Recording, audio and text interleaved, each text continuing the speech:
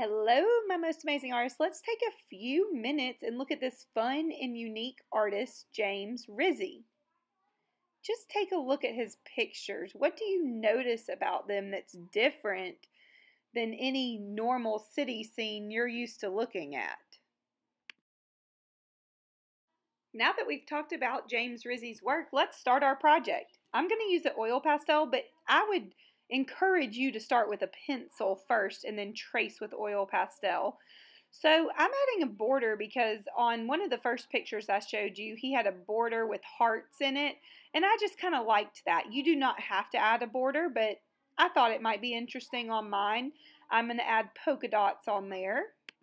One thing about James Rizzi's work is that it's very childlike, and he uses a lot of just basic shapes and lines and lots of bold colors. And so just have fun adding a lot of detail. His work always has a ton of detail. So think about how you can use lines and shapes that are just basic to create lots of detail. Next, I'm going to add my buildings. I need to decide if I want to have the traditional landscape, which is what I'm doing. My paper is sideways or horizontal. Or do I want my paper to be vertical? You choose, you're the artist, and I'm going to start drawing buildings. Now, one thing we talked about was that James Rizzi adds faces on his buildings. So you're going to add lots of buildings, and you're going to add some funny faces onto your buildings because that's what James Rizzi does. And you're the artist, you can add them however you like, but you're going to bring life and personality to your project by adding faces. You can add big faces, small faces, but think about eyes, nose, and a mouth. Think about expression. Give your buildings some expression.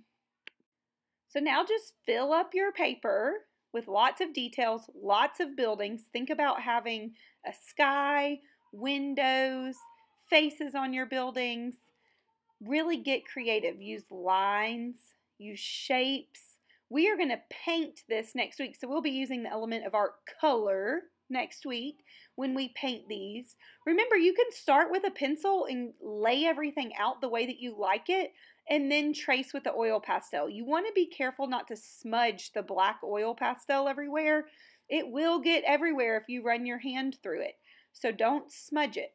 Add lots and lots and lots and lots of detail, and then trace with black, and you will be finished for today. These do not have paint or anything on them, so they will go in your pencil caddy, and have a lot of fun.